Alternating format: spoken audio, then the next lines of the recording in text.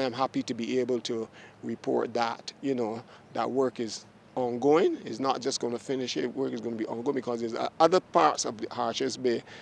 As you see, the size of the land, and there's to be development in other areas, but I'm not going to say that right now because to my over on the other side, which will be to my left, we have a large field and so on, and we want to do some work on that field as well for the benefit of the youngsters and the persons in the area, that they can have football, they can have cricket, you know, they can interact with each other and enjoy the space. This is a lovely recreational space that we have here in St. Lucie. And of course, I invite the rest of Barbados to come and be part of it as well.